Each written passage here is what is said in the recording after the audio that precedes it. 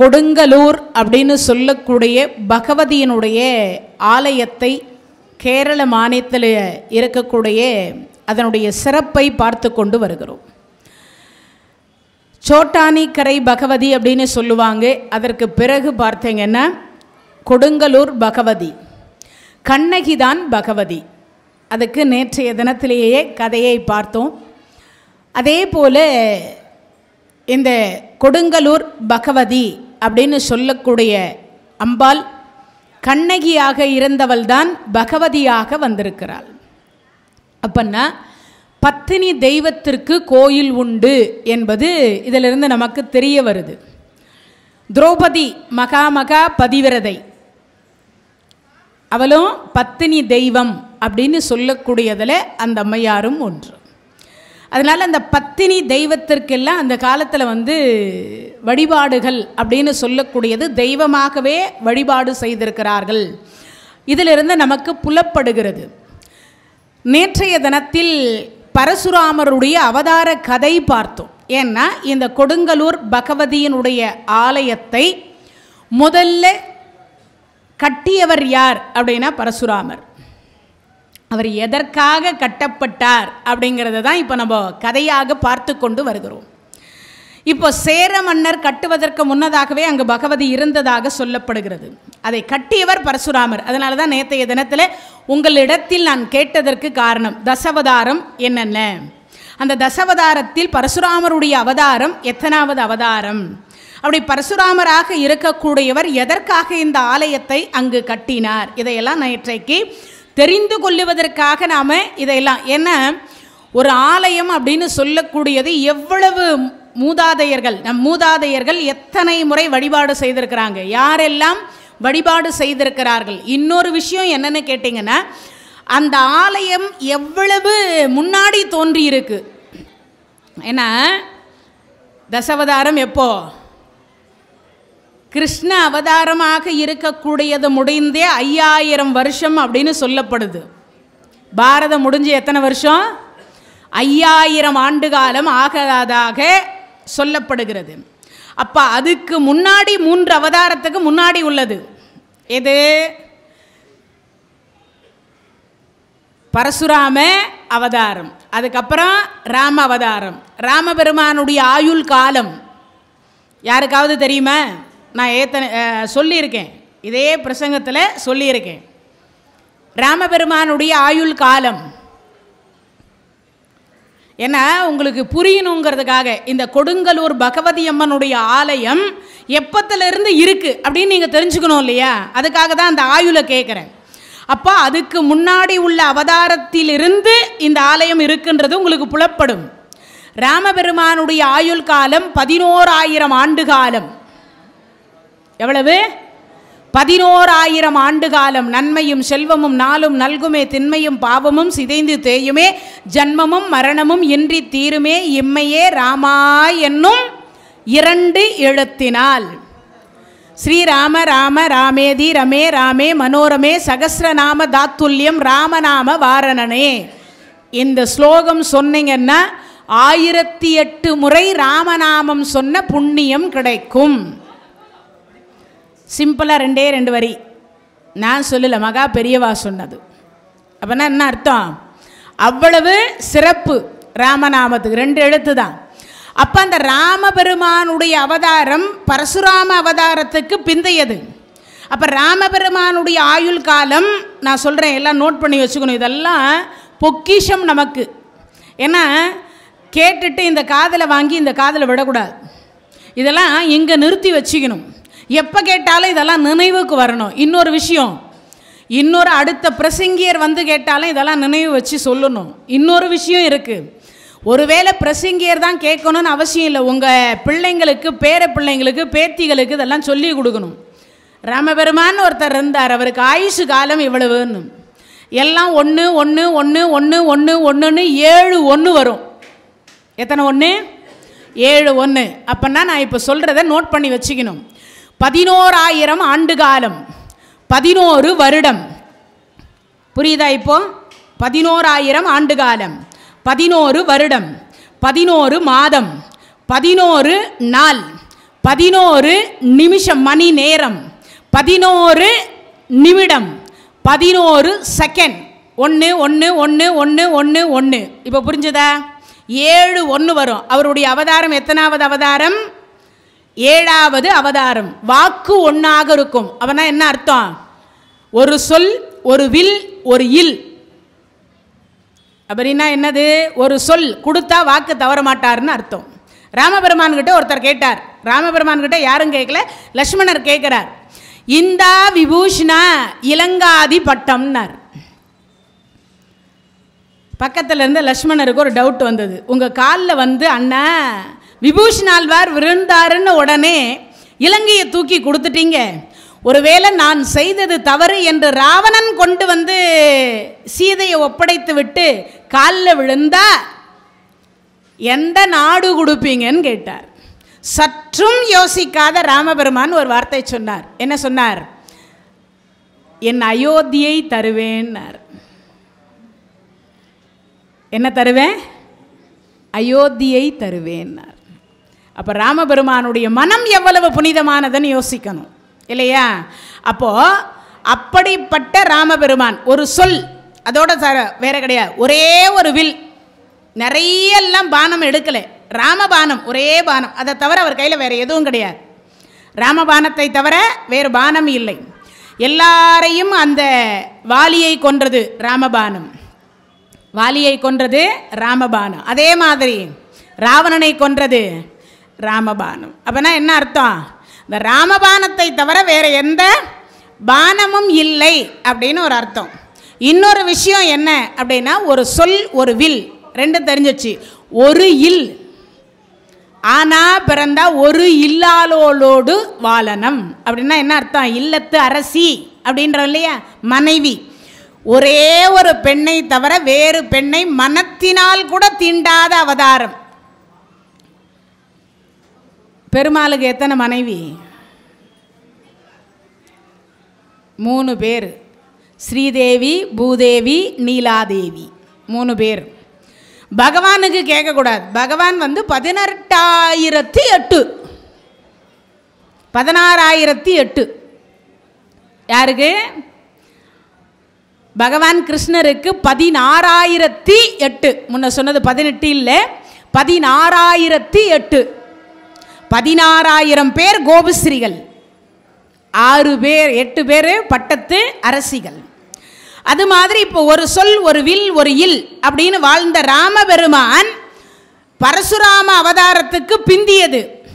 அப்போ பரசுராம அவதாரம், இப்போ ராமபெருமானுடைய ஆயுள் காலமே 11,000னா பரசுராமருக்கு அதுக்கு முந்தைய அவதாரம் பரசுராம அவதாரம். அப்போ கொடுங்கலூர் பகவதி என்று சொல்லக்கூடிய அம்பாளனுடைய ஆலயத்தை நிறுவிய பரசுராமர், அப்போ அந்த பகவதி அம்மன் ஆலயம் எதுக்கு, எப்படி, எவ்வளவு காலம் முந்தியது யோசிக்கணும். அதுக்காக தான் இந்த கதையே. இவ்வளவு நேரம் நான் ஸ்டார்ட் பண்ணி உங்களுக்கு கொடுத்தனே, அது என்ன காரணம்னா, ஏன்னா நிறைய பேர் நினைப்பீங்க இங்கே இருக்கிற பக்கத்தில் இருக்கிற அம்பாள் கோயில் வந்து 51 சக்தி பீடத்தில் வராதா? யாரும் நேற்றைக்கு முந்தைய தினமோ என்னமோ கேட்டாங்க. ஓம் சக்தி கோயில் இதில் 51 சக்தி பீடத்தில் ஒன்று தானே? அதெல்லாம் 100 வருடத்திற்குள்ளர வந்த வழிபாட்டு தலம். ஆனால் இதெல்லாம் பல யுகங்களுக்கு முன்னாடியாகவே வந்த தலம். ஏன்னா துவாபர யுகத்தினுடைய முடிவு கிருஷ்ண அவதாரம் இல்லையா? அப்போ அந்த யுகத்திற்கு முன்னாடி அவதாரத்திலேயே இது வந்துட்டது. அப்போ இந்த பகவதி அம்மனுடைய ஆலயம் எப்பத்திலிருந்து இருக்கு என்பது நமக்கு புலப்படுகிறது இல்லையா? அதுக்காக தான் இவ்வளவு நேரம் இந்த கதையை சொல்றது. பரசுராம அவதாரம் 6வது அவதாரம். ரேணுகா பரமேஸ்வரிக்கும் ஜமதக்னி முனிவருக்கும் நேற்றைய தினத்தில் திருமணம் முடிந்து 15 நாள் விருந்து சாப்பிட்டாங்க. எத்தனை நாள்? 15 நாள்.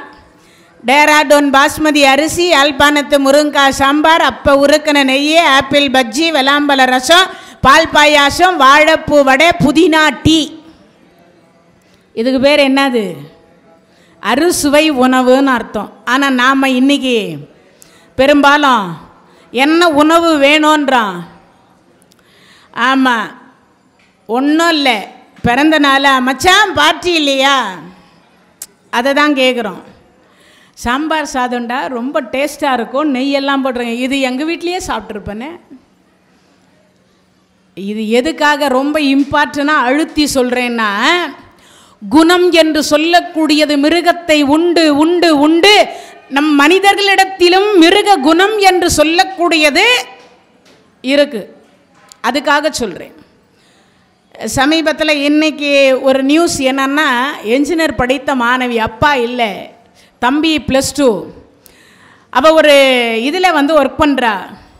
ஒரு கார்காரர் மனிதாபிமானம் இல்லாமல் பிரேக் போடாமல் அந்த பெண்ணை போய் சட்டு உரசி போனதுனால அவள் நிலை தடுமாறி கீழே விழுந்தா. மேலே லாரி ஏறி இறங்கிடுச்சு. அந்த குழந்தைக்கு அந்த கம்பெனியினுடைய ஓனர் அனுதாபம் தெரிவித்தார். அதுக்கப்புறம் நேற்றைக்கு முந்தைய தினமோ என்னமோ தெரியல, நியூ இயர் அன்னைக்கு டெல்லியில் 12 கிலோமீட்டர் ஒரு பெண் குழந்தையினுடைய பிணம் இழுத்துக்கிட்டே போயிருக்கு. இது என்ன அர்த்தம் நினைக்கிறீங்க நீங்கள்லாம்? குணங்கள், அவ்வளவு குணங்கள் அப்படின்னு சொல்லக்கூடிய குணங்கள் இருக்கு, அவ்வளவு மோசமாக இருக்கு. மனிதாபிமானமே இல்லை. மிருகமும் நாமும் ஒன்றா போயிட்டு இருக்கிறோம் இல்லையா? அவ்வளவு அடுத்த உயிரும் நம் உயிர் போல பாவிக்கலை. அப்பனா என்ன அர்த்தம்? மிருகத்தை உண்டு உண்டு உண்டு உண்டு நாமும் மிருகத்தின் கீழே போயிருக்கிறோம். மிருகம் கூட இல்லை. ஏன்னா மிருகமாவது ஒன்றை ஒன்று கொன்று தின்னுவது கிடையாது. நீங்கள் பார்த்துருப்பீங்க, சண்டை வேணா போடும், நாய் நாயோட சண்டை போடும், யானை யானையோட சண்டை போடும், குதிரை குதிரையோட சண்டை போடும். அந்த சண்டை ஒரு நிமிடம் இருக்கும், அதுக்கப்புறம் பார்த்தீங்கன்னா ரெண்டும் ஒன்றா மேய்ஞ்சிட்டு போயிட்டோம். ஆனால் மனிதர்களை போன்று மிருகத்தை விட கீழே போயிட்டு இருக்கிறோம் நம்ம குணங்கள் எல்லாம். அதுக்காக சொல்கிறேன். இதை ஏன் அவ்வளவு கட்டாயப்படுத்தி சொன்னேன்னா அதுதான் காரணம்.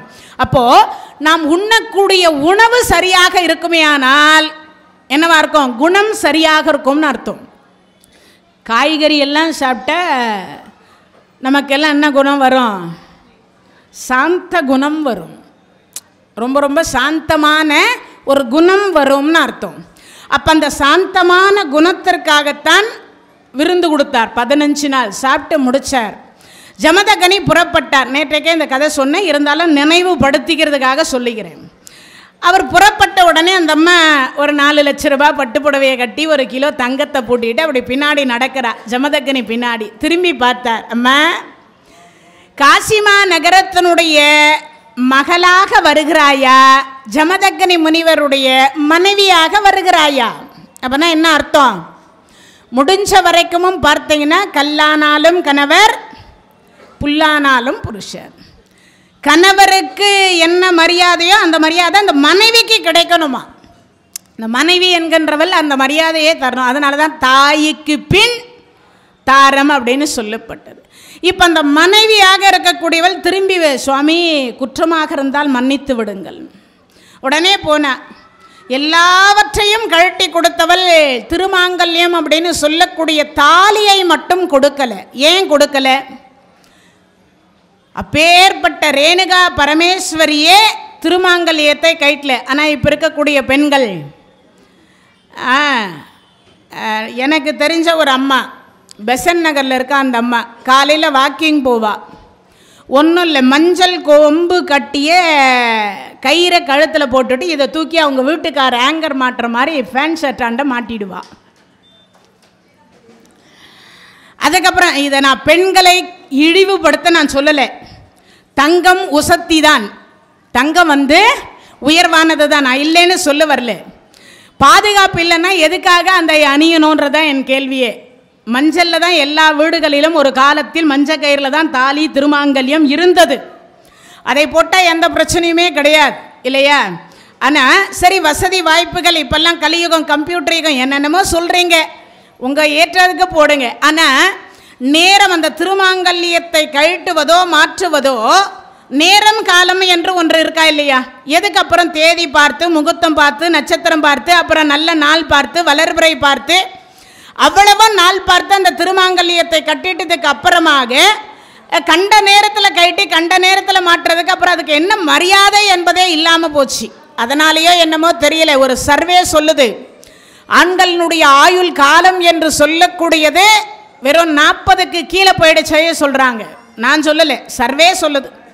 60ல் இருந்து 40க்கு கீழே போயிடுச்சான். அப்போனா என்ன அர்த்தம்?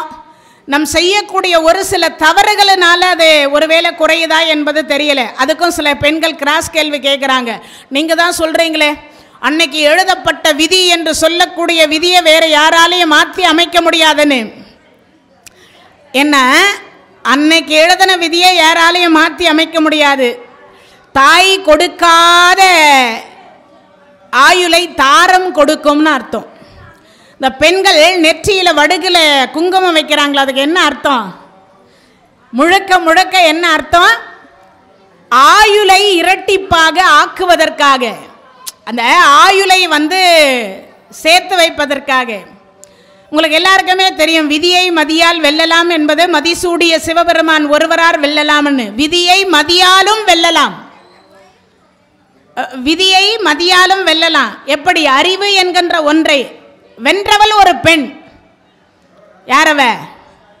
சத்தியவான் சாவித்திரி. யமன் பிடிச்சிட்டு போயிட்டான். என்ன பண்றதுன்னு தெரியல அந்த அம்மாவுக்கு. யமன் பின்னாடியே போனா, அம்மா நீ எல்லாம் இந்த லோகத்துக்கு வரக்கூடாதுன்னா. அப்போ என் கணவரை விட்டுட்டு போனா, அதெல்லாம் முடியாதம்மா, பிடிச்ச உயிர் பிடிச்சது தான் கொண்டு போறா. எவ்வளவு தொலைவு போனாலும் போயிட்டே இருக்கா.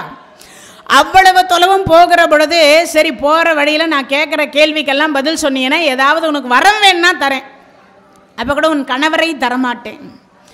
சரி பார்ப்போம் அப்படின்னு நினச்சிட்டு கேட்குற கேள்வி அத்தனை 1 கோடி கேள்வி கேட்டார் யமதர்மராஜா.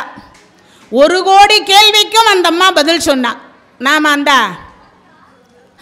அது போனா போகுது விடு. ஆமாம், கலியுக சாவித்திரின்னு ஒரு அம்மா. வீட்டுக்காரரு கைலாச பதவி அடைஞ்சிட்டார். விசிறி வச்சு விசிறிந்தா கல்லறையை. எல்லாம் போகிறவங்க வரவங்க எல்லாம் பார்த்தாங்க. ஐயோ, கணவர் மேலே இவ்வளவு பக்தியா அப்படின்னு எல்லாம் நினச்சாங்க. அதில் ஒரு பெரியவர் கேட்டார், அம்மா உங்கள் வீட்டுக்கார மேலே அவ்வளவு பக்தியா? அட நீங்கள் வேற, அந்த மனுஷன் கடைசியா ஆசைன்னு சொல்லிட்டு போயிட்டார். என்னம்மா அப்படி ஒரு கடைசி ஆசைன்னார். அடியே, நீ 2ஆம் கல்யாணம் வேணும்னாலும் பண்ணிக்கிடி, என் சமாதி காயற வரைக்கும் 2ஆம் கல்யாணம் பண்ணிக்காதடின்னு சொல்லிட்டு போயிட்டார். இந்த சமாதி எப்போ காயறது, நான் எப்போ 2ஆம் கல்யாணம் பண்ணிக்கிறது? அந்த மாதிரி விசிறியை வச்சு விசிறாங்க. இது சொல்லுவது வேண்டுமானால் சிரிப்பதற்கு நகைச்சுவைக்காக சொல்லலாம். காலம் அப்படி மாறி இருக்கின்றது தான் உண்மை. அதனால சாவித்திரி புறப்பட்டு மேலே வரைக்கும் போயிட்டே இருக்கா. கேட்குற கேள்வி 1 கோடி கேள்விக்கு பதில் சொன்னால். கேட்ட அத்தனையும் சரியாக இருந்தது. அம்மா என்னாவது வரம் கேளு, ஆனால் வீட்டுக்கார கேட்கக்கூடாது. ஏம்மா அவருடைய இதிலையே இருக்கார். அந்த அம்மாவும் சொன்னா, நான் எங்கள் வீட்டுக்கார கேட்க மாட்டேன்னா. நான் கூட உன்னை என்னமோன்னு நினச்சேன், வீட்டுக்கார் மேலே இவ்வளவு பக்தி இருக்குதே, இவ்வளவு அன்பு வச்சிருக்காளே, பாசம் வச்சிருக்காளே, கேட்குற கேள்விக்கு டான் டான் டான்னு சொன்னாலேன்னு மனசில் யமன் இந்த பெண் மேலே கொஞ்சம் உயர்வான நம்பிக்கை வச்சார். உடனே இந்த மாதிரி சொன்னேன், நான் கணவனை கேட்கவே இல்லை, நான் கணவனை கேட்பேன்னு அவங்ககிட்ட சொன்னேன். நான் கேட்குறேன்னு சொல்லவே இல்லையே. நீங்கள் தான் முதலையே சொல்லிட்டீங்களே, கணவனை கேட்டால் தரமாட்டேன்ட்டீங்களே. நானும் கணவரை கேட்பதாக இல்லை. யமதர்மராஜா உடனே அந்த பெண்ணின் மேலே வைத்திருந்த மரியாதை கொஞ்சம் கீழே போயிடுச்சு. சரி சரி, உனக்கு என்ன வரம் வேணுமோ கேளு. ஒன்றும் இல்லைங்க, நான் கேட்குற வரம் கண்டிப்பாக தருவீங்க. சத்தியமாக தருவேன். நீ தான் வீட்டுக்கார கேட்க மாட்டேன்னு சொல்லிட்டியே, அப்புறம் நான் என்ன வேற என்ன மாற்றியா சொல்ல போகிறேன்? உனக்கு என்ன வேணுமோ கேளு. எனக்கு பிள்ளை வரம் கொடுங்கோ. வீட்டுக்காருக்கு கைலாச பதவியில் யமன் பாச கயிறை போட்டு தரன்னு இழுத்துட்டு போயிட்டு இருக்கிறாரு. இந்த அம்மா என்ன கேட்குறா? வீட்டுக்காரர் இருந்தால் தானே பிள்ளை பாக்கியம். இப்போ புரிஞ்சுதா? பெண்ணறிவு, நுண்ணறிவு, விதியை மதியால் வெல்லலாமா, அறிவால் அவள் வெண்ணா. அதனால் எல்லாரும் சாவித்திரி ஆகிட முடியாது. நீங்கள் உடனே கேட்கக்கூடாது. எல்லாருக்கும் எங்களுக்கெல்லாம் அப்போ அறிவில்லையான்னு கேட்டுறாதீங்க. எல்லாராலையும் சாவித்திரியை போல 1 கோடி கேள்விக்கு உங்களால் அந்த அளவுக்கு பொறுமையாக பதில் சொல்ல முடியாது. கணவர் கேட்பார், அடியே என்னடி சாம்பார் வைக்கும்போது தெரியும். ஆமாம், சாப்பாடு ஆச்சா? ஆனால் சொல்லுவேன். எப்படி கேட்கும் போதே பதில் இப்படி வருதுன்னா, யமன் கேட்ட 1 கோடி கேள்விக்கு பதில் சொல்லணும்னா எப்படி சொல்லியிருப்போம்? நாமெல்லாம் பதிலாக சொல்லியிருப்போம். யமனே பயந்து ஓடி போயிட்டு இருப்பார். அந்த அளவுக்கு நம்ம அவரை மிரட்டி இருப்போம் இல்லையா? அதனால கொடுங்கலூர் பகவதி ரொம்ப ரொம்ப சிறப்புக்கு உரியவள். மனைவி அமைவதெல்லாம் இறைவன் கொடுத்த வரப்பிரசாதம், திருமாங்கல்யம் என்று சொல்லக்கூடியதை கழட்டாமல் ஒரு பெண்ணுக்கு அழகு. அப்போனா என்ன அர்த்தம்? வாக்கிங் போகிறதுக்கு 1, ஆஃபீஸ் போகிறதுக்கு 1, அம்மா வீட்டுக்கு போகிறதுக்கு போது 1, மாமியார் வீட்டு ஃபங்க்ஷன்னா 1. அதெல்லாம் மாற்றுறது, ஆடை மாற்றுவது போல திருமாங்கல்யம் மாற்றக்கூடாது. அதுக்குன்னு ஒரு நாள், அதுக்குன்னு ஒரு நட்சத்திரம், ஆடி பெருக்கு சொல்லுவாங்க இல்லையா, வளர்பிறை முகூர்த்தம். அதுக்கப்புறம் சாயங்கால நேரத்தில் இந்த ராவுகாலம், யமகண்டம், கிருத்திகை, அமாவாசை, பௌர்ணமி, அஷ்டமி, நவமி, தசமி இதெல்லாம் இல்லாமல் சாயங்கால நேரத்தில் 6 மணிக்கு மேலே ஒரு காமாட்சி அம்மா விளக்கேற்றி வச்சுட்டு, அதுக்கு பக்கத்தில் ஒரு அகல் விளக்கேற்றி வச்சுட்டு, மஞ்சள் வச்சு, குங்குமம் வச்சு, அரிசி மஞ்சளில் பெசரி வச்சு, அதுக்கப்புறமா முதல்ல போட்டுருக்கிற தாலியில் இருக்கிறது எல்லாத்தையும் உருவி புதிய கயிறை கையில் போட்டு, அதை புதிய கயிற்றுல எல்லாத்தையும் உருவி எடுத்து, அந்த புதிய கயிற்றுல எல்லாத்தையும் பண்ணி, அந்த பழைய கயிறை மயிரில் மறுபடியும் போட்டு, அதுக்கப்புறம் அந்த புதுசை எடுத்து எல்லாத்தையும் புதிய கயிறில் கோத்து, அதுக்கப்புறம் அதுக்கு மஞ்சள் வச்சு, குங்குமம் வச்சு, அதுக்கப்புறம் அரிசியை போட்டு, அதுக்கு அப்போ கழுத்தில் அந்த முடிச்சியை போடுகிற பொழுது என்ன நினைவுக்கு வரணும்? ஆதி பராசக்தியாக இருக்கக்கூடிய சிவபெருமான் உடம்பில் பாதியை பெற்ற ஆதி பராசக்தி, நீ எப்படி தீர்க்க சுமங்கலியாக இருக்கிறாயோ அது மாதிரி நான் சுமங்கலியாக இருக்கணும். அதுக்கப்புறம் என்ன இருக்கணும்? மறுபடியும் இன்னொரு வார்த்தை இருக்கு. என்னது? நாராயணுடைய திருமார்பில் இருக்கக்கூடிய மகாலட்சுமி, நீ எப்படி உங்கள் வீட்டுக்கார் மார்பகத்தில் இருக்கிறியோ அதே மாதிரி நானும் எங்கள் வீட்டுக்கார் இதயத்தில் எப்பயும் நீங்காமல் இருக்கணும் அப்படின்னு பிரார்த்தனை பண்ணிக்கணும். அடுத்து சரஸ்வதியை நாவில் குடி வைத்திருக்கக்கூடிய அம்மா சரஸ்வதி, மூப்பெரும் தேவியரையும் மும்மூர்த்திகளையும் நினைத்து நீங்கள் எப்படி நீண்ட ஆயுளோடு கணவனும் மனைவியுமாக இருக்கிறீர்களோ அதே மாதிரி நாங்களும் இருக்கணும் அப்படின்னு பிரார்த்தனை பண்ணணும். அப்புறமா தான் அந்த கைத்தை கட்டி பின்னல் பின்னணும் இல்லையா? பிரம்ம முகூர்த்தம் எப்போ? விடியற் காலை 4:30 மணியிலிருந்து 6 மணி. அப்போ உட்காந்து மாற்றணும். அப்படி மாற்றுறதை விட்டுட்டு இப்போல்லாம் என்ன பண்ணுறா? அப்படி பண்ணுறா. ஆனால் ரேணுகா பரமேஸ்வரி திருமாங்கல்யத்திற்கு உரிய மரியாதையை கொடுத்து அந்த அம்மா எல்லாத்தையும் கழட்டினா. ஆனால் இதை மட்டும் கழட்டாமல் அப்படியே விட்டுவிட்டா. நேராக போனா, காவி உடை உடுத்தினா, போனா, ஒரு காட்டுக்கு போனா. அங்கே ஒரு பாறை மேலே உட்கார்ந்தார். அம்மா குடிசை அமை. காசிமா நகரத்தில் இன்னைக்கு வரைக்கும் குடிசை கிடையாது. பார்த்துருக்கீங்களா? காசிக்கு போனவங்க அங்கே எங்கேயாவது ஓலை இருக்குதா பார்த்துக்கிறீங்களா? குடிசையை பார்த்துருக்குறீங்களா? காசியில் குடிசை கிடையாது. காசியில் என்ன கிடையாது? குடிசை என்பது கிடையாது. அப்போவே அந்த குடிசையே பார்க்காதவ அவள் குடிசை கட்டுறா. என்னது? ஓலைகளை பின்னி எல்லாவற்றையும் மூங்கில் எல்லாம் வளைத்து ஒரு ஆசிரமம் மாதிரி ஒரு குடிசையை அமைத்தாள். அப்படி அமைச்சு முடிச்சதுக்கு அப்புறமா ஒன்று பண்ண, அம்மா தினமும் மண் குடம், ஒரு நிபந்தனை, ஏற்கனவே பண்ணி வச்சிருக்கிற குடத்தில் தண்ணி எடுத்துகிட்டு வந்தால் நான் ஏற்றுக்கொள்ள மாட்டேன். சுவாமி அப்படி இப்படோ தினம் தினம் போகணும். நீ நீராடி முடிச்சுட்டு கையில் மணலை அப்படி அள்ளிய உடனே அது மணல் குடமாக மாறும். எல்லாருக்கிட்டையும் ஒரு கேள்வி, மணலில் தண்ணி நிற்குமா? மணலில் தண்ணி நிற்குமா? மணலில் எங்கேயாவது தண்ணி நிற்குமா? நிற்காதில்ல. ஆனால் மணலே குடமாக மாற்றணும். அப்போ அவர் சொல்கிறார், மனத்தினாலும் எந்த ஒரு ஆடவரையும் தீண்டாத மகா மகா பதிவிரதையாக இருப்பாயே, ஆனால் நீ கையில் மணலை அள்ளிய உடனே அது குடமாக மாறும்.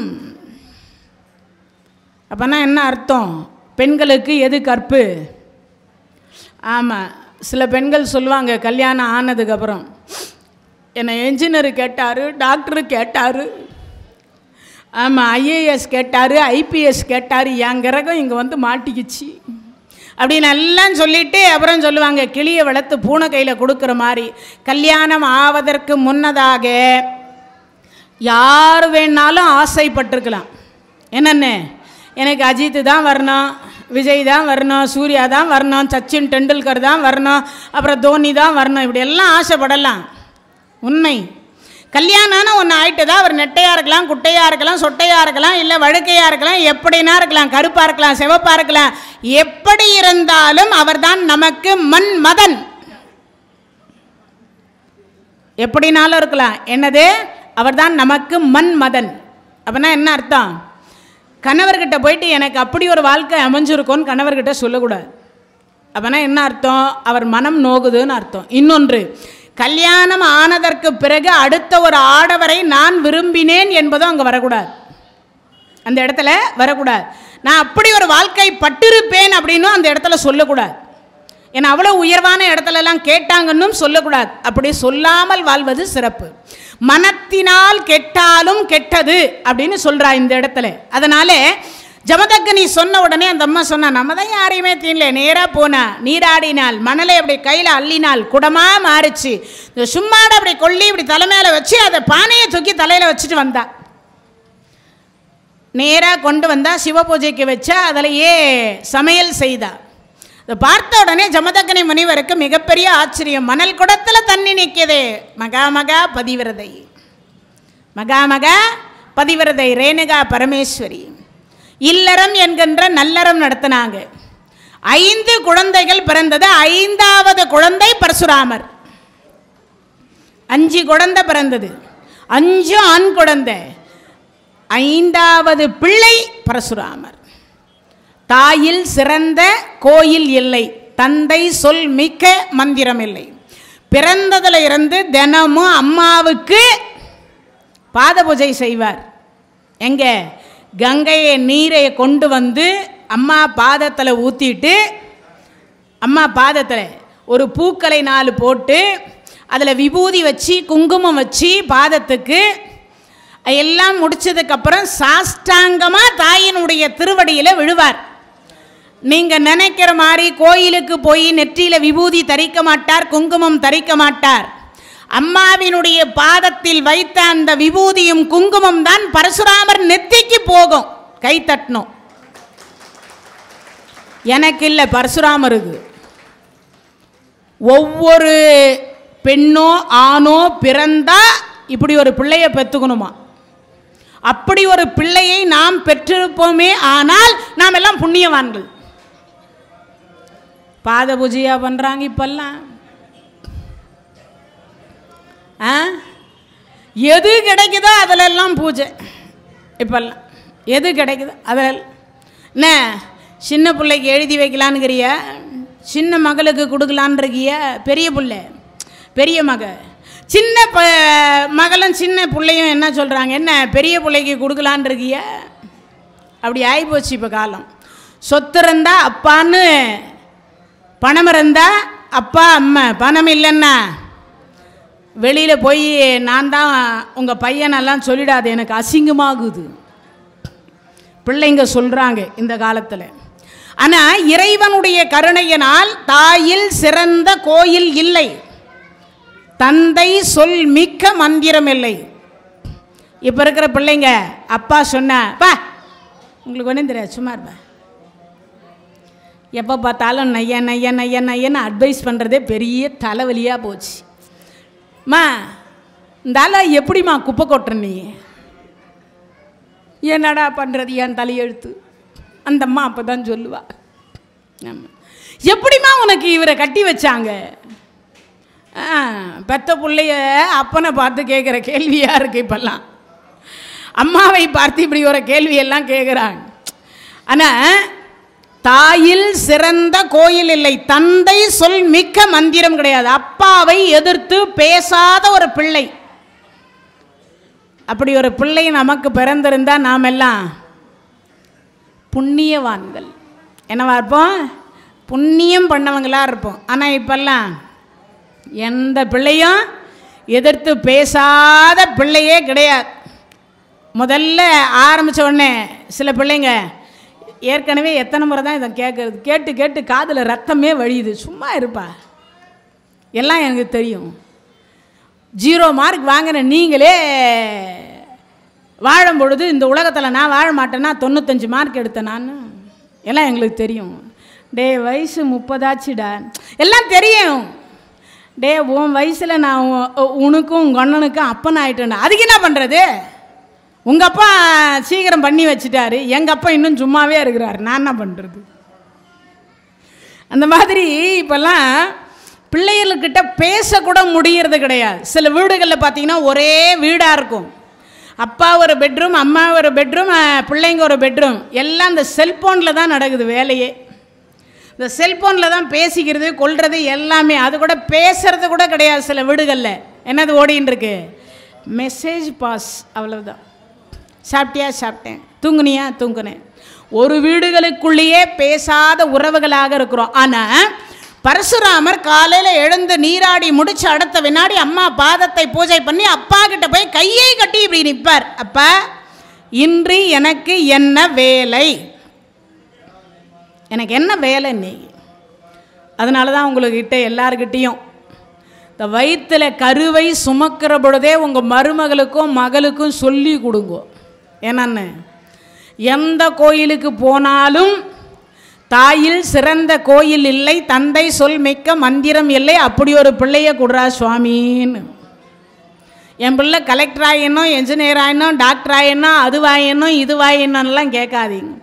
ஆயுள் கேளுங்க, அறிவை கேளுங்க, மற்றதெல்லாம் ஆண்டவர் கொடுப்பார், இறைவன் தருவார். எல்லாத்தையுமே ஆண்டவன் தரப்போகிறத நம்ம யாரும் தடுக்க முடியாது. இருந்தாலும் இறைவன்கிட்ட கருவிலேயே கேட்கணும். எல்லாரும் கரு எப்போ உற்பத்தி ஆச்சோ அப்பத்துலேருந்தே கேட்கணும், பிறந்ததுக்கு அப்புறம் கேட்கக்கூடாது.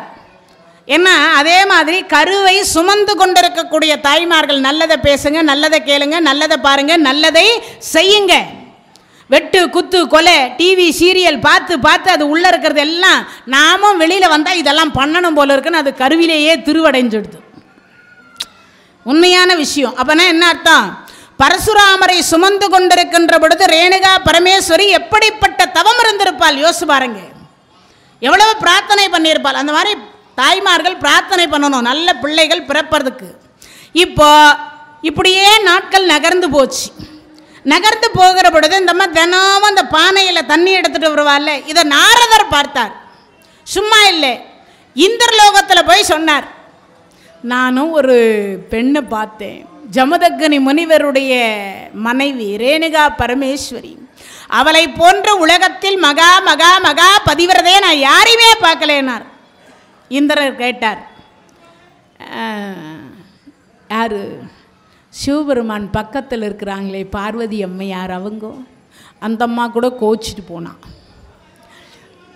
திருமால் மார்பகத்தில் இருக்கக்கூடிய மகாலட்சுமி, அந்த அம்மாவும் பிருகு முனிவர் வச்சாருன்ட்டு போயிட்டா. சரி, சரஸ்வதி காயத்ரியை கல்யாணம் பண்ணிக்கினார்னு கோச்சிக்கிட்டு வெள்ளை புடவை கட்டிக்கிட்டா. வீட்டுக்காரர் இருக்கும்போது யாராவது வெள்ளை புடவை கட்டுவாளா? ஆனால் சரஸ்வதி இன்னைய வரைக்கும் வெள்ளை புடவை தான் கட்டின்னு இருக்கா. இப்படி எல்லா கதையும் அப்படி சொல்லிகிட்டே வந்தாங்க. அதனால் சரஸ்வதி வெள்ளை புடவை கட்டலை, வெள்ளை கலை உடுத்தினாள். அதுதான் விஷயம். அங்கே இறைவனுடைய கருணையினால் இதையெல்லாம் சொல்லுகிற பொழுது, அப்போ என் மனைவி இந்திராணி இல்லையா? இல்லை, உன் மனைவியும் கோவித்து கொள்வாள். அப்படியா? கணவர் இடத்தில் அவள் கோவித்ததே இல்லை. நீ வேணா போய் ஒரு வருஷமோ இல்லை ஒரு 6 மாதம் போய் அங்கேயே தங்கி இருந்து அவள் நடவடிக்கை ஒன்னொன்னா பார்த்துட்டு வா. பெண்டிற்கழகு எதிர்த்து பேசக்கூடாது. இப்பெல்லாம் எதிர்த்து பேசாத மனைவி கிடைச்சா இந்த பூலோகம் ஆண்களுக்கு என்னவா இருக்கும்? சொர்க்கமாக இருக்கும். ஆனால் எதிர்த்து பேசுகிற மாதிரி நடந்துக்கிற ஆண்கள்கிட்ட நாங்கள் எதிர்த்து பேசாமல் இருந்தால் எங்களெல்லாம் என்ன பண்ணுவீங்க? குழி தோண்டி புதைச்சிருவீங்க. பெண்கள் எல்லாம் மனுஷக்குள்ளே திட்டுறாங்க, என்ன எப்போ பார்த்தாலும் அந்த ஆண்களையே உயர்வாக பேசுகிறீங்களே, எங்களெல்லாம் ரொம்ப கீழே தள்ளி வச்சுருக்கிறீங்களேன்னு. அதனால் பேச வேண்டிய இடத்தில் பேசி தான் ஆகணும். பேசக்கூடாத இடத்துல பேசக்கூடாது. அவர் கோபமாக இருக்காரா, அந்த நேரத்தில் பேசாமல் தவிர்த்து கொள்ளலாம்.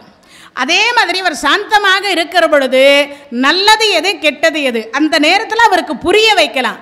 ஆனால் அவர் கோபமாக இருக்கிற பொழுதே நீங்களும் கூட பேசுனீங்கன்னா அந்த இடத்துல பிரச்சனை வந்துரும்னு அர்த்தம். அப்போனா என்ன அர்த்தம்?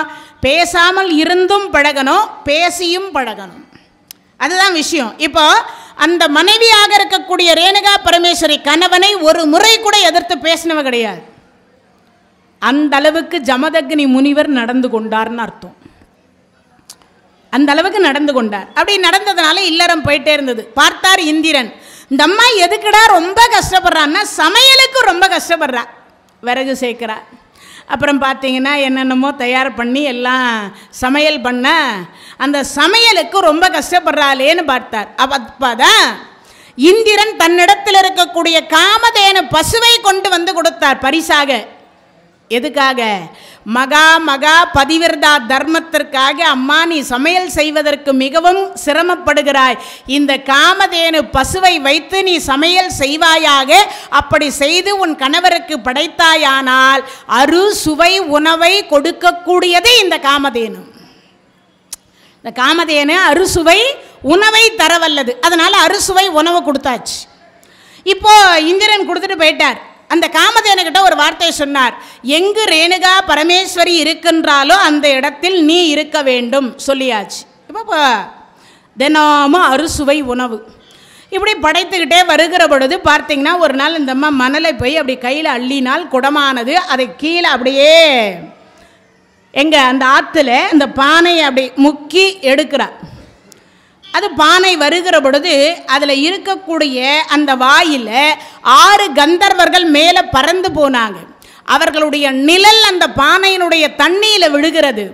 நிழலே இவ்வளவு அழகாக இருக்கின்றதே, நிஜம் எவ்வளவு அழகாக இருக்கும் என்று நினைத்தால் பானை உடைஞ்சு போச்சு.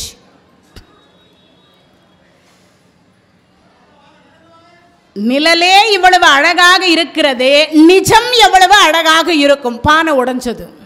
இப்போ அந்த பானை உடைந்த உடனே இது தியானத்தில் உட்கார்ந்துருக்கக்கூடிய சிவபூஜையில் உட்கார்ந்துருக்கக்கூடிய ஜமதக்னி முனிவருக்கு தெரிந்தது. கூப்பிட்டார், 4-5 பிள்ளைங்களையும் கூப்பிட்டார்.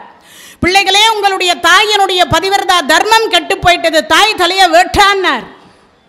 4 பிள்ளைங்க சொன்னாங்க, மாதா பிதா குரு தெய்வம், பேசுகிற மொழிக்கு தாய்மொழி, இருக்கிற நாட்டுக்கு தாய்நாடு. முதல்ல அம்மாதான் நாங்கள் பார்த்தோம், அம்மாதான் நீங்கள் அப்பான்னு கை காமிச்சாங்க. உலகமே சொல்லுது மாதாதான் முதல்லன்னு. தாய் தலையை வெட்ட மாட்டோன்ட்டாங்க. 4 பேரையும் நெற்றிக்கனை திறந்தார், எரிஞ்சு சாம்பல் ஆயிட்டான். 5வது பிள்ளை பரசுராமர். அப்பதான் அம்மாவினுடைய பாத பூஜையை முடிச்சுட்டு அப்பா கிட்ட வந்து ஏதாவது வேலை இருக்குதா அப்படின்னு கேட்கலான்னு வரார். இவர் சொல்றார், பரசுராமா அப்படின்னார். வந்தார். அப்பா, எனக்கு என்ன வேலை? உன் தாய் தலையை வெட்டுறான்னார்.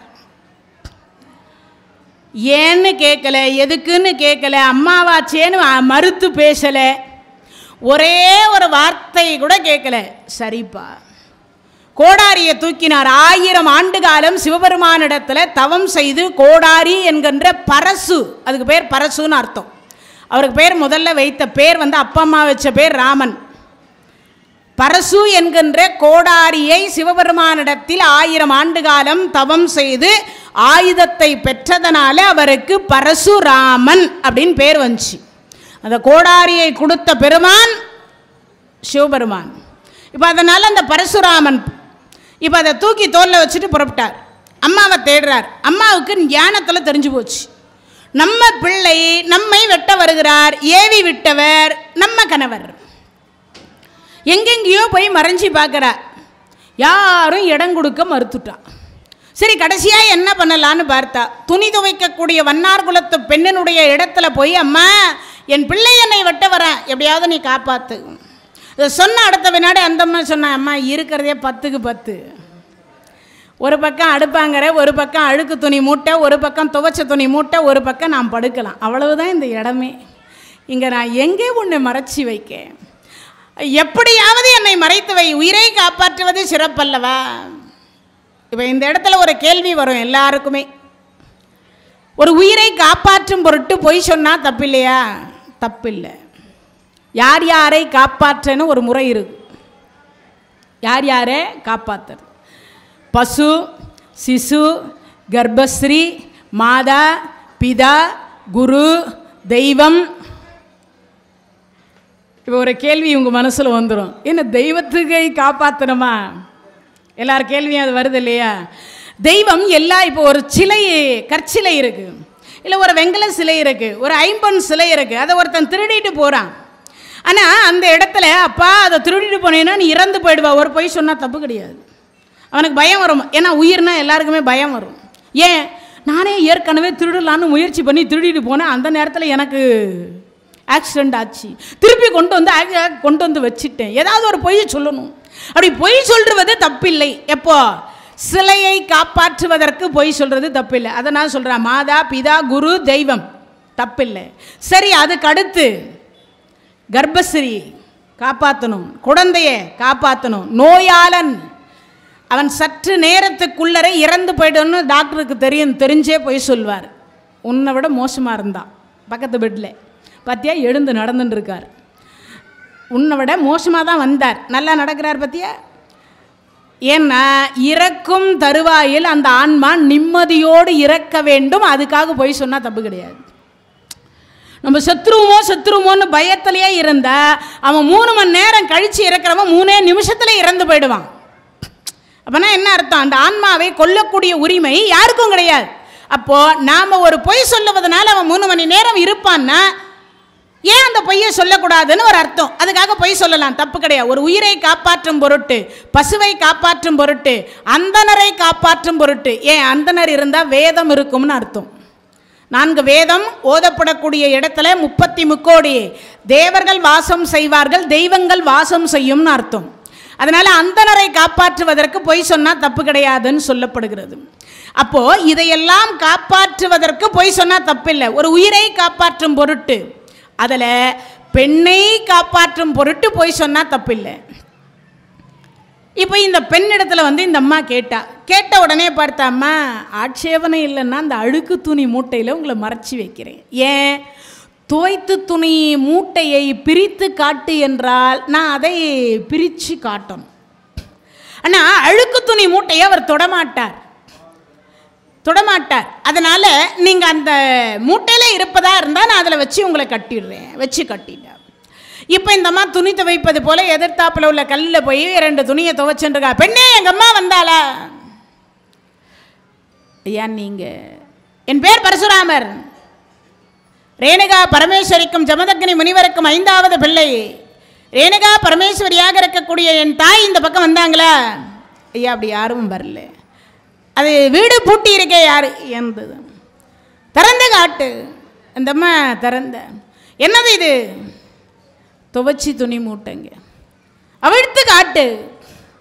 இந்த அம்மா பிரித்து அப்படி காட்டின, இது என்ன மூட்டை? அழுக்கு துணி மூட்டை. அம்மா அந்தன பெண்ணாச்சே, அழுக்கு துணி மூட்டையில் போய் எப்படி உட்காருவ? சற்று யோசித்தவர் பார்த்தார். சரி, அப்படியே வந்தா என்கிட்ட சொல்லணும், எங்கள் அம்மா வந்தாங்கன்னா சொல்லுவேன். ஐயா சொல்கிறேன். அப்படி போனார். தெரு முனை வரைக்கும் போனவருக்கு ஒரு சந்தேகம். என்ன சந்தேகம்னா, நாம தானே அந்த மூட்டையை தொடக்கூடாது, துணி துவைக்கக்கூடிய பெண் வேணா அதை திறந்து காட்டுறதுல என்ன தப்பு இருக்குது? அவள் துவைக்கக்கூடியவ, அவளை வச்சு அவிழ்த்து காட்ட சொன்னால் என்ன தப்பு இருக்குது? ஒருவேளை உயிருக்கு பயந்து நம்ம தாய் அதில் மறைந்திருந்தா, தாயில் சிறந்த கோயில் இல்லை, காத்தால் அம்மாவுக்கு செய்ய வேண்டிய பூஜையை முடிச்சிட்டோம். ஆனால் அப்பா இப்போ ஒரு உத்தரவிட்டு இருக்கிறார். அப்போ அந்த உத்தரவை நான் இன்றைய தினத்தில் நிறைவேற்றாவிட்டால் நான் பாவியாக மாட்டேனா? அப்பா பேச்சை மீறியவனாக மாட்டேனா? எல்லா இடத்திலும் தேடினோம், அந்த ஒரு இடத்தை மட்டும்தான் விட்டுட்டோம். இந்த போன மச்சான் திரும்ப வந்துட்டார்.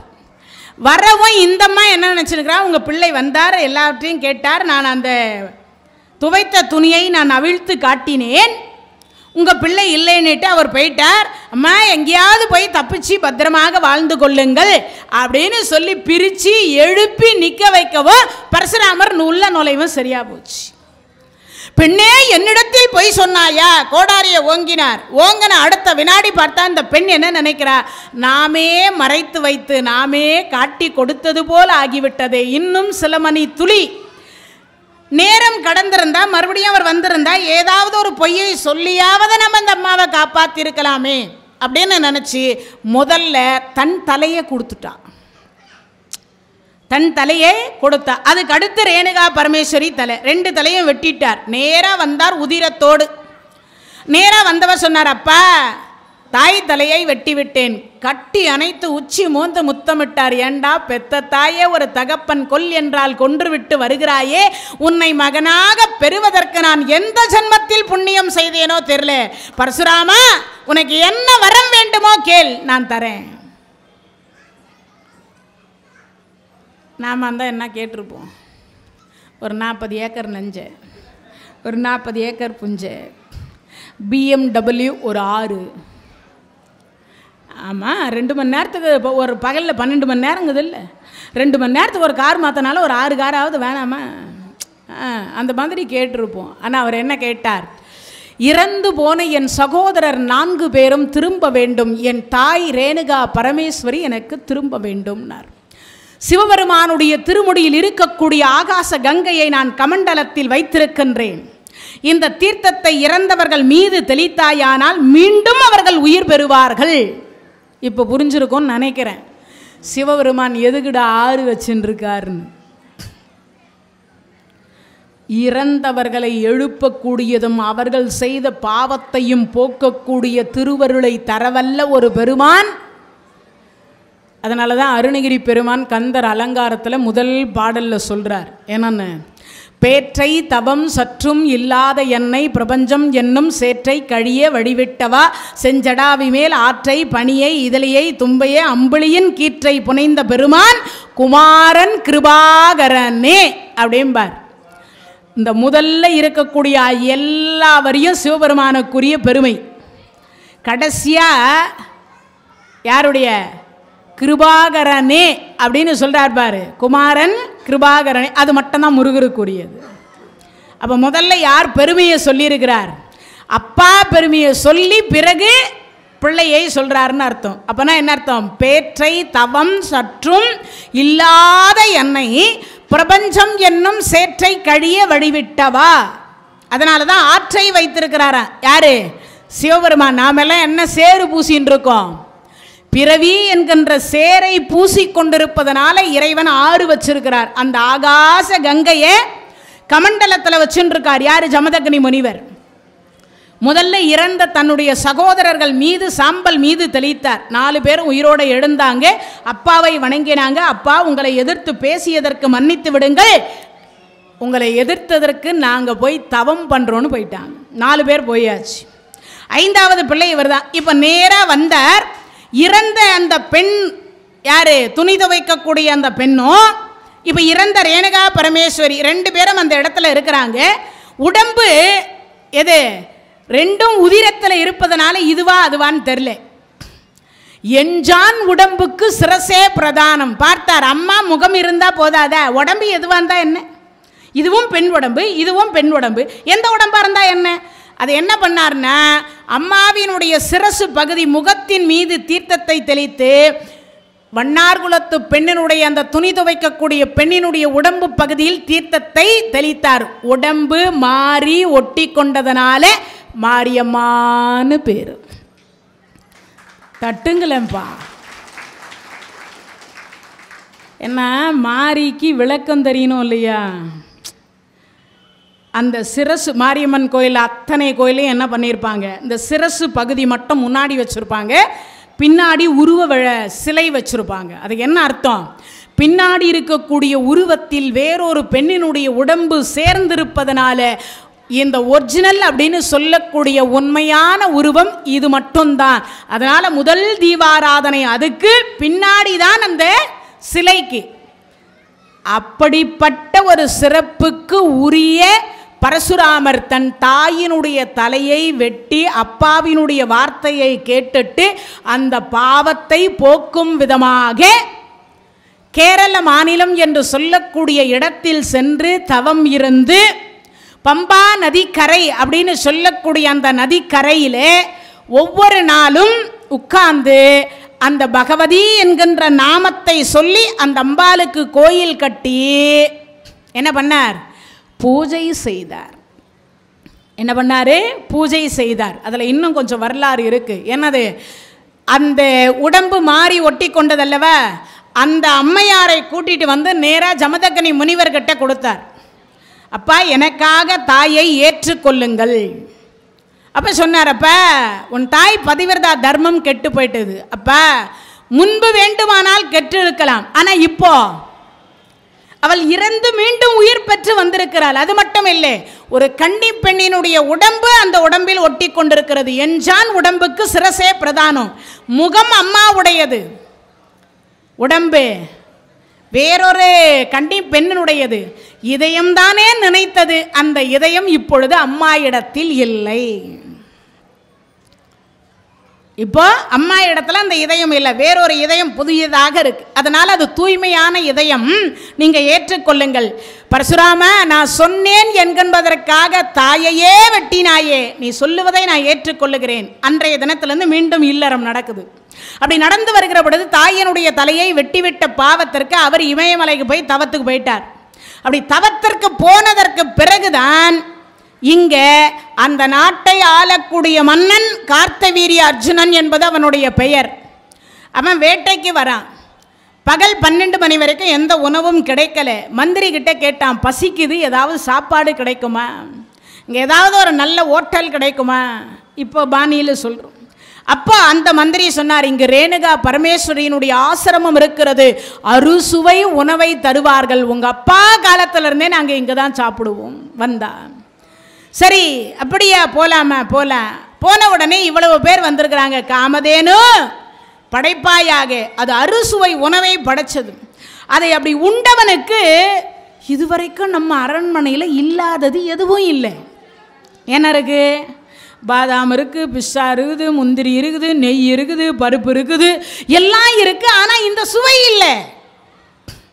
இப்போ ஒரு கேள்வி வரும் எல்லாருக்கும், சுவை எப்படி? உப்பு, காரம், புளிப்பு, இது மூணும் அதிகரித்து இருந்தால் 2 பொருள் சேர்த்திங்கன்னா சமம் அளவாகிடும். அது சாம்பாராக இருக்கலாம், காரக்குழம்பாக இருக்கலாம், வத்த குழம்பாக இருக்கலாம், இல்லை கீரை குழம்பாக இருக்கலாம், எந்த பொருளானா இருக்கலாம். 2 பொருள். பெண்கள் சமையல் பண்ணுறவங்க தானே, யாருன்னா சொல்லுங்கள் அந்த பொருள், 2 பொருள் என்னதுன்னு.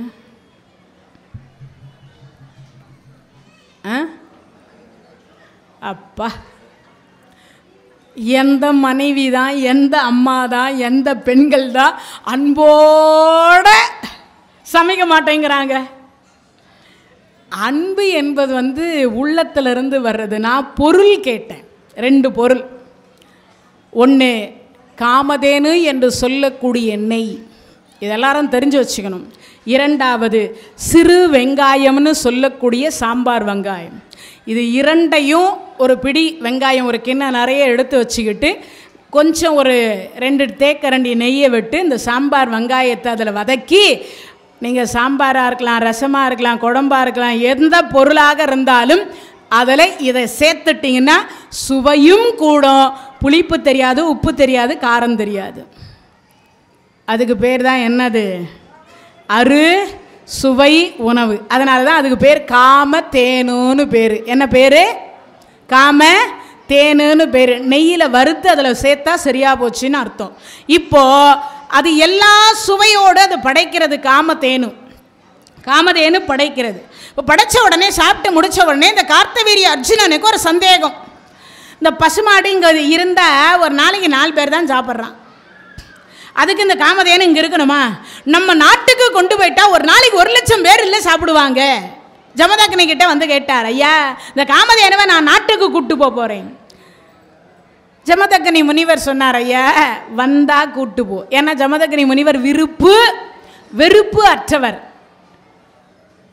சிவனே அவர், அவரே சிவன். இது புரிஞ்சுக்கணும் எல்லாரும். அப்பனா என்ன அர்த்தம்? எதன் மீதும் பற்றும் இல்லையே, எதன் மீது வெறுப்பும் இல்லைன்னு அர்த்தம். சிவனேன்னு இருப்பார். யாரு? ஜமதக்னி. அவருக்கு விருப்பமும் கிடையாது, வெறுப்பும் கிடையாது. அப்போ அது வந்தால் கூட்டு போ.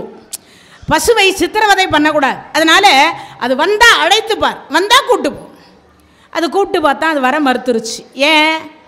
இந்திரன் என்ன சொல்லிட்டு போனா? எங்கு ரேணுகா பரமேஸ்வரி இருக்காலோ அங்கு நீ இரு, அதானே சொல்லிட்டு போனார். அந்த பசு வர மறுத்து விட்டது. அவன் என்ன பண்ணா, அவர் தான் கொடுத்துட்டாரே, நம்ம 4 சங்கிலி போட்டு இழுத்துட்டு போகலான்னு ஒரு காலுக்கு 4 சங்கிலி போட்டான். இழுத்துட்டு போகிறான் தர தரன்னு. அது அம்மா என்னை காப்பாத்துங்க அப்படின்னுது. இது கேட்ட உடனே ஜமதக்னி முனிவருடைய மனைவி ரேணுகா பரமேஸ்வரி ஓட்டோட்டமாக ஓடி வந்தா. சுவாமி, அது பரம் மறுக்கிறது, அதை ஏன் இப்படி இழுத்து கொண்டு போகிறீர்கள்? பசுவை வதைப்பது பாவம் அல்லவா? உங்கள் வீட்டுக்கார் கொடுத்துட்டார், நான் இழுத்துட்டு போகிறேன். கணவர்கிட்ட போய் சொன்னார், சுவாமி அந்த பசுவை இழுத்து கொண்டு போகிறார்கள், அது அம்மா என்னை காப்பாற்று, அம்மா என்னை காப்பாற்று என்று கதறிக்கொண்டே செல்லுகிறது. உடனே பார்த்தார், வந்து பார்த்தா அது அழுதுகிட்டே போகுது. உடனே சொன்னார், அப்போ கார்த்தவீரியா, நான் என்ன சொன்னதை வந்தால் கூட்டு போய், இல்லைன்னா விட்டுடுன்னு சொன்னனா இல்லையா? சுவாமி நீங்கள் தான் சொன்னீங்களே, வரலன்னாலும் பரவாயில்ல, நான் இழுத்துட்டு போகிறேன் அப்படின்னு. பரசுராமா இவனை கொல் அப்படின்னார். அவ்வளவுதான். அவர் அங்கேருந்து ஆயத்தை கொண்டு வந்தார், நேராக வெட்டினார். இதை பார்த்த மந்திரியெல்லாம் பயந்து நடுங்கி ஓடிட்டான். போனவன் அவர்களுடைய பிள்ளைகள் கிட்ட சொல்கிறான், கார்த்தவீரிய அர்ஜுனனுக்கு 1000 தலை 2000 கை, ஒரு கைக்கு ஒரு பிள்ளையை பெற்று வச்சுருந்தான், 2000 பிள்ளைகள் இங்கே வந்தாங்க. இப்போ இந்த கார்த்தவீரிய அர்ஜுனனை கொன்றார் இல்லையா பரசுராமர், அந்த பாவம் தீர்வதற்கு அவர் மறுபடியும் இமயமலை போய் தவம் பண்ணுறார்.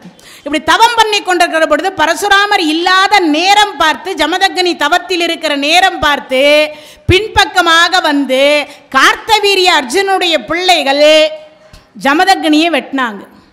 உடனே பார்த்தா அந்த அம்மா அப்போதான் பானையில் தண்ணியை தூக்கிட்டு வர தலைமாட்டில் போட்டு உடைத்தாள். அதுதான் இன்றைய தினத்தில் நீங்கள்லாம் எங்கே உடைக்கிறீங்க? சுடுகாட்டில் உடைக்கிறீங்களே அந்த பானை, அதுதான் முதல்ல வழிபாட்டு முறையை கண்டுபிடிச்சி செய்தவள் இவள் தான். இப்போ அந்த உடைச்ச அவள் தான் 21 முறை தன் மார்பகத்தில் அடித்து அழுதவள். யாரு? ரேணுகா பரமேஸ்வரி தான் 21 முறை தன் மார்பகத்தில் என் கணவர் இறந்து விட்டார், என் கணவர் இறந்து விட்டார், என் கணவரை கொன்று விட்டார்கள்னு 21 முறை அடித்து அழுததனால அந்த இடத்துல பரசுராமர் சபதம் செய்தார். என் தாய் தன்னுடைய மார்பகத்தில் 21 முறை அடித்து அழுததனால இந்த சத்திரிய வம்சத்திலே 21 தலைமுறை அரச குலத்தை அழிப்பேன்ட்டார்.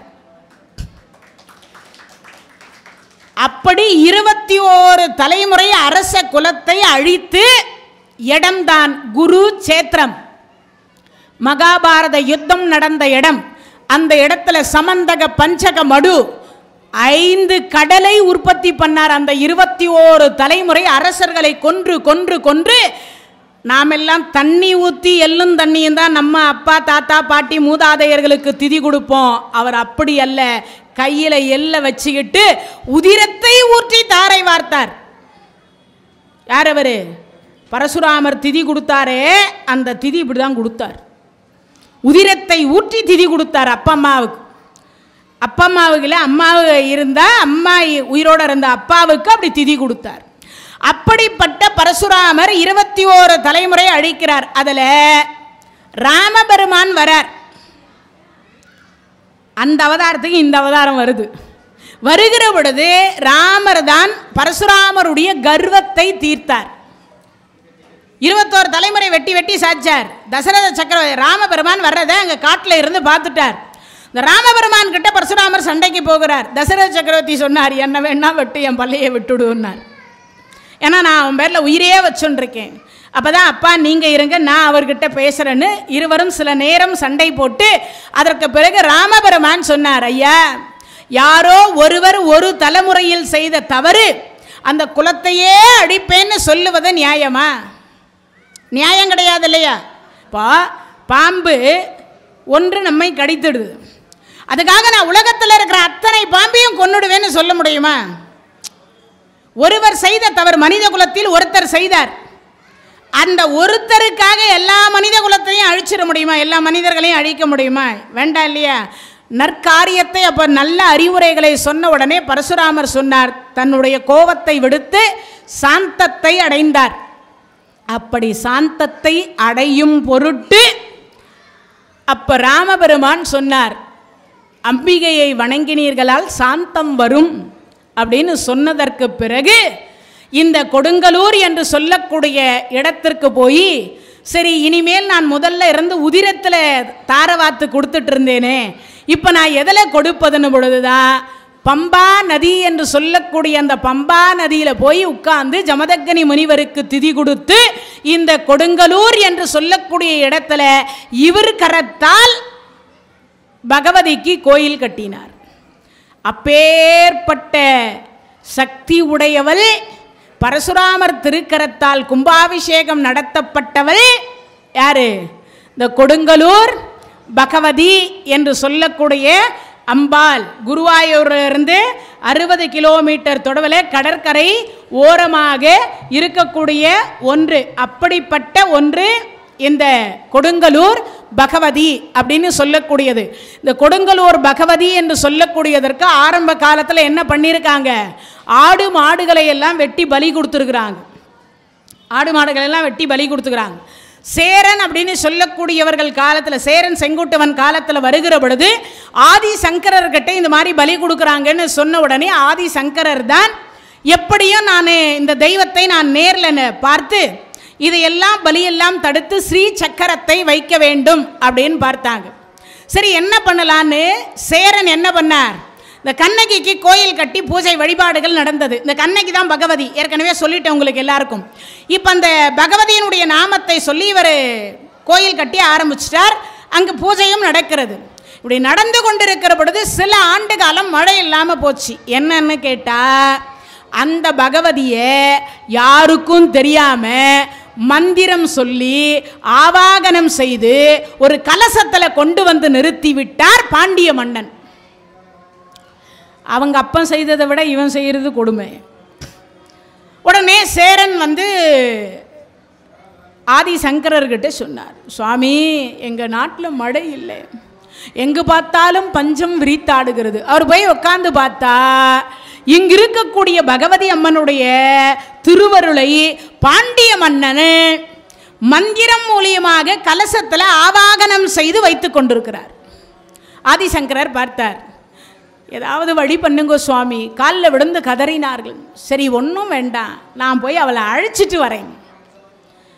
கோமலவல்லி அப்படின்னு சொல்லக்கூடிய ஒரு அம்பாள் பக்தை மதுரையும் பதியில் ஒரு அறையில் கட்டு போட்டு, இவ சொல்வாங்கல்ல கட்டு போட்டுக்குது, வாய் கட்டு போட்டிருக்கு, அது பண்ணியிருக்கு, இது பண்ணியிருக்கு. அந்த காலத்தில் இருந்திருக்கு. இப்படி அந்த அறை முழுவதும் கட்டு போட்டு வாசற்படியில் கோமலவல்லியை காவலுக்கு வச்சுட்டு உள்ள யாரும் போகக்கூடாதுன்னு பாண்டிய மன்னன் பூட்டு போட்டு சாவியை இடுப்புல வச்சுட்டு இருந்தான். ஆதிசங்கரர் மதுரையம் பதிக்கு விரயமானார், சொல்லாம கொல்லாம. பாண்டிய மன்னன் அதிர்ந்து போனார். சுவாமி சொல்லியிருந்தா தங்க பல்லக்கு தூக்கிட்டு வந்திருப்போமே, பூர்ண கும்ப மரியாதை செலுத்தி இருப்போமே, பாத பூஜையெல்லாம் பண்ணியிருப்போமே, அதெல்லாம் ஒன்றும் வேண்டாம், நான் சும்மா மதுரையை பார்த்துட்டு போகலான்னு வந்தேன். அப்படியா? மந்திரி காதில் போய் சொல்கிறார். மந்திரி மன்னன் காதில், பாண்டிய மன்னன் காதில், நான் கேள்விப்பட்டேன் அம்பாள் உபாசகரா இந்த மந்திரத்தின் மூலியமாக ஆவாகனம் செய்து வைத்திருக்கிறோமே, அந்த பகவதியை அழைச்சிட்டு போகிறதுக்காகத்தான் ஆதிசங்கரர் வந்திருக்கிறாரா? அப்படியா? அப்போ நம்ம நாடு காப்பாற்றப்படாதா? யாருக்கு? பாண்டிய மன்னனுக்கு பயம் வந்து, சரி என்ன செய்வது? ஒரு நாள் இரவு தங்க வச்சா, யார? ஆதிசங்கரரை இங்கேயே ஒரு நாள் இரவு தங்க வச்சோன்னா இவர் என்ன செய்கிறார் என்பதை நம்ம பார்த்து கொள்ளலாம். இவரை எப்படியாவது அதற்குள்ள மந்திரத்தின் மூலியமாக நிரந்தரமாகவே இங்கு நம்ம அந்த பகவதியை தங்க வைத்து விடலாம் அப்படின்னு. சரி சுவாமி, நான் புறப்படுகிறேன் பாண்டியவனா. இல்லை இல்லை, உங்கள் திருவடி படுறதுக்கு இந்த மதுரையம் பதி என்ன புண்ணியம் செய்ததோ, நீங்கள் ஒரு நாள் இரவு இங்கே தங்கிட்டு தான் போகணும் அப்படின்னு நான் பாண்டிய மன்னன். உள்ளொன்று வைத்து புறமொன்று பேசுகிறாங்க. அந்த காலத்திலேயே இதெல்லாம் இருந்திருக்கு. அதனால தான் வள்ளலார் தெரிஞ்சு சொன்னார் போல இருக்கு. உள்ளொன்று வைத்து புறமொன்று பேசுகிற உறவு கலவாமை வேண்டும்னு. ஆதிசங்கரருக்கு தெரியாத? உடனே பார்த்தார். மகா பெரியவாச்சு, அவருக்கு தெரியாத? அவர் என்ன பண்ணார்? பார்த்தா ஆஹா இவன் இதை தான் நினச்சிட்டு இருக்கான்னு பாட. இரவு 12 மணி இந்த கோமலவல்லி தூங்காமல் கண் விழிச்சிட்ருக்கா. அந்த அறை பார்த்தா, அந்த அறையில் இருவர் பேசிக்கொள்ளக்கூடிய வார்த்தை கேட்குது. யாருக்கு? இந்த கோமலவல்லிக்கு. சாவி போடுவாங்கல்ல அந்த துவாரத்தின் வழியாக கண்ணை வச்சு பார்க்குறான். பார்த்தா அரு உருவமாக அந்த பகவதியும் ஆதி சங்கரரும் பேசி கொண்டிருக்கிறாங்க. இதை இவ காதில் கேட்குறா. சாவி அவர்கிட்ட இருக்குது, பூட்டு பூட்டன மாதிரியே இருக்குது. இவர் எப்படி போயிருப்பாரு? பேசிக்கிறாங்க ரெண்டு பேரும்.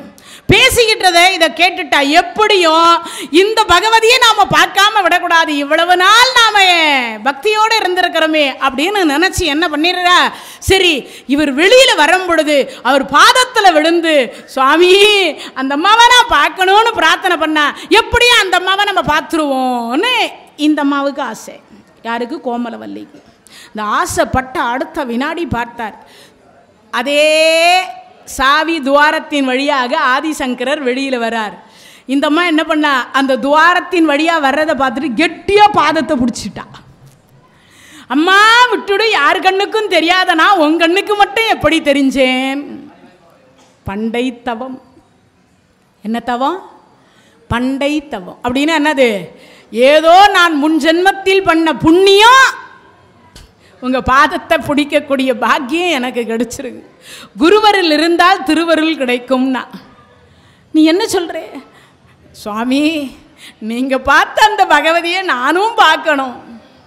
அப்படியே நான் விடியற்காலை பொழுது இங்கிருந்து புறப்படுகிற பொழுது என் பின்னாடி வருவேன்னு அந்த அம்மா சொல்லியிருக்கிறா.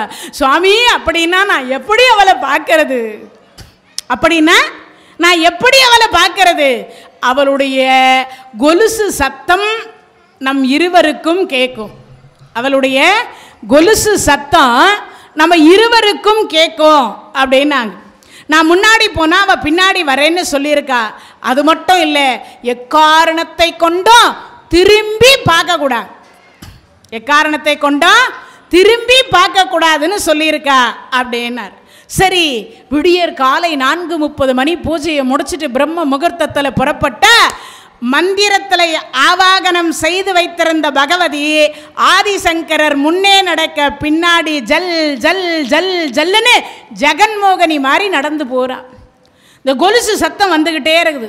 இந்த காடு மலை பல நாட்கள் நடந்து நடந்து நடந்து நடந்து மதுரையம்பதியிலிருந்து கொடுங்கலூர் என்று சொல்லக்கூடிய இடத்துக்கு அந்த அம்மா வருகிற பொழுது அந்த மேட்டில் ஏறுகிற பொழுது கோமலவல்லியால் ஏற முடியலை. அம்மா என்று அலறிக்கொண்டு கீழே விழுந்த பொழுது ஆதிசங்கரர் திரும்பி பார்த்தார். திரும்பி பார்த்த அடுத்த வினாடி பார்த்தா அம்பிகை என்று சொல்லக்கூடிய பகவதியினுடைய மடியில் கோமலவல்லி இருக்கிறார். பார்த்த அடுத்த வினாடி ஆதிசங்கரர் திரும்பி பார்த்துட்டார் இல்லையா, அம்மா அந்த பகவதிக்கு யாருக்கு? கோமலவல்லிக்கு மோட்சத்தை கொடுத்துட்டா அந்த அம்மா. அங்கேயே கோமலவல்லி இருந்து விட்டாள். இப்போ அம்மா நீங்கள் கூட எனக்கு வரேன்னு சொன்னீங்களே, நான் திரும்பி பார்க்கக்கூடாதுன்னு சொன்னனே, என்ன நடந்தாலும் நீ திரும்பி பார்த்ததுனால நான் இங்கேயே தங்கி விடுகிறேன் அப்படின்னு அந்த இடத்திலேயே கொடுங்கலூர் என்று சொல்லக்கூடிய அந்த தலத்திலேயே தங்கிவிட்டால் அந்த பகவதி. அப்பேற்பட்ட பகவதியே நாமும் வாழ்க்கையில் ஒரு முறையாவது பார்க்கணுமா வேண்டாமா? பார்க்கலனாலும் இறைவனுடைய கருணையினால் 21வது தலம், அந்த தலத்தில் ரொம்ப ரொம்ப சிறப்புக்கு உரியது. அதே போல் கொல்லூர் மூகாம்பிகை சொல்கிறோம் இல்லையா, கொல்லூர் மூகாம்பிகை கொடுங்கலூர் பகவதி ரெண்டு பேரும் ஒன்றுன்னு ஆராய்ச்சி சொல்லுது. கொல்லூர் மூகாம்பிகை இருக்காங்க இல்லையா, அந்த அம்பாலும் கொடுங்கலூர் பகவதி அம்பாலும் ரெண்டு பேரும் ஒருத்தரே தானா, வேற வேற கிடையாது அப்படின்னு ஆராய்ச்சியாளர்கள் சொல்கிறாங்க. அப்படிப்பட்ட சிலப்பதிகாரத்தினுடைய கண்ணகி தெய்வமாக இருக்கக்கூடிய அந்த கண்ணகி தெய்வம்தான் என்னவாக வந்தாங்க? பகவதியாக வந்திருக்கிறார்கள். அதே போல பம்பா நதி கரை அப்படின்னு சொல்லக்கூடிய அந்த தலத்தில்தான் இன்றைய தினம் வரைக்கும் பரசுராமர் என்று சொல்லக்கூடியவர் மறைந்து ஜமதக்னி முனிவருக்கு பம்பா நதிக்கரையில் உட்கார்ந்து தான் என்ன கொடுத்துருக்கார்? அவங்க அப்பா ஜமதக்னி முனிவருக்கு திதி கொடுத்து கொண்டிருக்கிறார். அப்பேற்பட்ட ஒரு சிறப்புக்கு உரியது. அப்பனா என்ன அர்த்தம்? பரசுராமர் கார்த்தவீரிய அர்ஜுனனை கொன்று அதே மாதிரி ரேணுகா பரமேஸ்வரியினுடைய தலையை வெட்டி இந்த பாவத்தை எல்லாம் போக்குவதற்காக பகவதி என்கின்ற அந்த அம்மையாருக்கு ஆலயத்தை கட்டி அங்கு என்ன பூஜை பண்ணியிருக்கார்? சக்தி பூஜை என்று சொல்லக்கூடிய அம்பாளுக்கு பூஜை செய்திருக்கிறார். அப்பேற்பட்ட அம்பிகையை நாமும் என்ன பண்ணணும்? சதா சர்வகாலம் முடிஞ்சவங்க ஒரு முறை போய் தரிசனம் பண்ணிட்டு வரணும். ஏன்னா ரொம்ப தொலைவில் இல்லை, கேரளா பக்கத்தில் தான் இருக்குது. அங்கே பரசுராமர் இன்றைய தினம் வரைக்கும் உருவமாக இருந்த அந்த பகவதியை வழிபாடு செய்து கொண்டிருப்பதாக அர்த்தம். இன்றைக்கும் இருக்காராம். ஏன்னா பரசுராமர் சிரஞ்சீவிகளில் ஒருவர் அல்லவா? அதனால் ஆத்தாலை எங்கள் அபிராம வள்ளியை அண்டமெல்லாம் பூத்தாலை மாதுளம் பூ நிறத்தாலை புவியடங்கு காத்தாலை அங்கையில் பாசாங்குசமும் கரும்பும் வில்லும் சேர்த்தாலை முக்கண்ணியை தொழுவார்க்கு ஒரு தீங்கும் இல்லையே. அப்பனா என்ன அர்த்தம்? அந்த இறைவியை வணங்கினால் நமக்கும் என்ன கிடைக்குமா? ஆதிசங்கரர் எப்படி அந்த பாதார விந்தத்தை கண்டாரோ, கோமலவல்லி எப்படி பாதார விந்தத்தை கண்டாரோ, பரசுராமர் எப்படி அந்த பாதார விந்தத்தை கண்டாரோ, அதுபோல நமக்கும் ஏதாவது ஒரு ரூபத்தில் அந்த அம்பிகை காட்சி தருவாள். அப்படி காட்சியை மட்டும் நம்ம கண்ணார கண்டுவிட்டால் தனம் தரும் கல்வி தரும் ஒரு நாளும் தளர்வரியா மனம் தரும் தெய்வ வடிவு தரும் நெஞ்சில் வஞ்சமில்லா இனம் தரும் நல்லன எல்லாம் தரும். யாருடையது? இந்த பகவதியினுடைய கடைக்கண் பார்வை நம்ம மேலே பட்டுட்டா எல்லாமே கிடைச்சிரும்னு அர்த்தம். அப்படிப்பட்ட ஒரு சிறப்புக்கு உரிய தலம் 21வது தலம் நிறைவடைந்து 22வது தலம். அந்த தலம் மகாராஷ்டிரம் அப்படின்னு சொல்லக்கூடிய கோலாப்பூர் 22வது தலம். சரஸ்வதி, கும்பி, பார்வதி, பத்ரா, சிவா என்று சொல்லக்கூடிய பஞ்சகங்கா என்கின்ற நதிக்கரை ஓரத்தில் குடியிருப்பவள் மகாலட்சுமி. குபேரனுக்கு அதிபதியாக இருக்கக்கூடிய மகாலட்சுமி, வாரி வழங்கக்கூடிய கருணையை அளிக்கக்கூடியவள். கோலாசூரன் என்று சொல்லக்கூடியவன் தன்னுடைய வலிமையினால ஒரு அசுரன், அவன் தவம் இருக்கிறான். அப்படி தவம் இருக்கிற பொழுது பார்த்தீங்கன்னா 100 ஆண்டு காலம் மகாலட்சுமி காட்சி கொடுத்தா. 100 வருஷம் தவம் இருந்தான். அப்படி இருந்த உடனே இந்த கோலாசூரன் பார்த்தீங்கன்னா தவம் இருந்து முடித்த உடனே அம்பிகை காட்சி கொடுத்தது, என்னப்பா வரம் வேணும்? 100 வருடம் நீ இந்த தலத்தை விட்டு ஒதுங்கி இருக்கணும்ன்ட்ட. ஏண்டாப்பா இந்த தலத்தை விட்டு ஒதுங்கி இருக்கணும்னு சொல்கிறியே, எதனால் அப்படின்னு. அப்போ தான் சொல்லுகிற பொழுது உன் ஆட்சி இருக்கக்கூடாது, என் ஆட்சி இருக்கணும்னா. அவன் அசுரன். அந்த கோலாசூரன் 100 ஆண்டு காலம் மகாலட்சுமியாக இருக்கக்கூடியவள் என்ன பண்ணா? ஒதுங்கி இருந்தான். 100 வருஷம் ஒதுங்கிட்டான். அப்படி 100 வருடம் ஒதுங்கி ஓடி மறைந்திருந்ததுனால இந்த கோலாசூரன் மனிதர்களுக்கு, தேவர்களுக்கு, அனைவருக்கும், சித்தர்களுக்கு, ஞானிகளுக்கு, யோகிகளுக்கு, முனிவர்களுக்கு மிகப்பெரிய கொடுமைகள் பல செய்தான். பெரிய பெரிய கொடுமை. யாகம் கிடையாது, கோயில் கட்டுறது கிடையாது, வழிபாடு கிடையாது, அவனை தெய்வமாக வழிபாடு பண்ணணும். அது மட்டும் இல்லாமல் நிறைய கொடுமைகளை அனுபவிச்சாங்க. அப்போ அந்த 33 கோடி தேவர்கள் போய் இறைவன் கிட்ட பிரார்த்தனை செய்த பொழுது அம்பிகையாக இருக்கக்கூடியவள் சிம்ம வாகினியாக வந்து அந்த கோலாசூரனை அழித்தாள். சிவபெருமான் கார வீரனை சிவபெருமான் அழித்தார். இறக்கும் தருவாயிலே இவர்கள் கேட்ட வரம் என்னன்னா, எங்களுடைய பெயரில் இந்த நகரம் விளங்க வேண்டும் அப்படின்னு கேட்டாங்க. எங்களுடைய பேரில் இந்த நகரம் விளங்க வேண்டும் அப்படின்னு கேட்டாங்க. அந்த கோலாசூரன் என்று சொல்லக்கூடிய அசுரனை அழித்ததனாலே அம்பிகையாக இருக்கக்கூடிய மகாலட்சுமிக்கு என்னது, அதாவது பார்த்தீங்கன்னா கர வீர பீடம் அப்படின்னு சொல்லுவாங்க அந்த பீடத்தினுடைய பெயர். அப்படின்னா என்ன அர்த்தம்? அதாவது கோலாசூரன், கோலாசூரனுடைய தம்பி கர வீர சூரன் அப்படின்னு பேர். கோலாசூரனை மகாலட்சுமி வதம் செய்தால் அந்த கர வீர சூரனை சிவபெருமான் வதம் செய்தார்.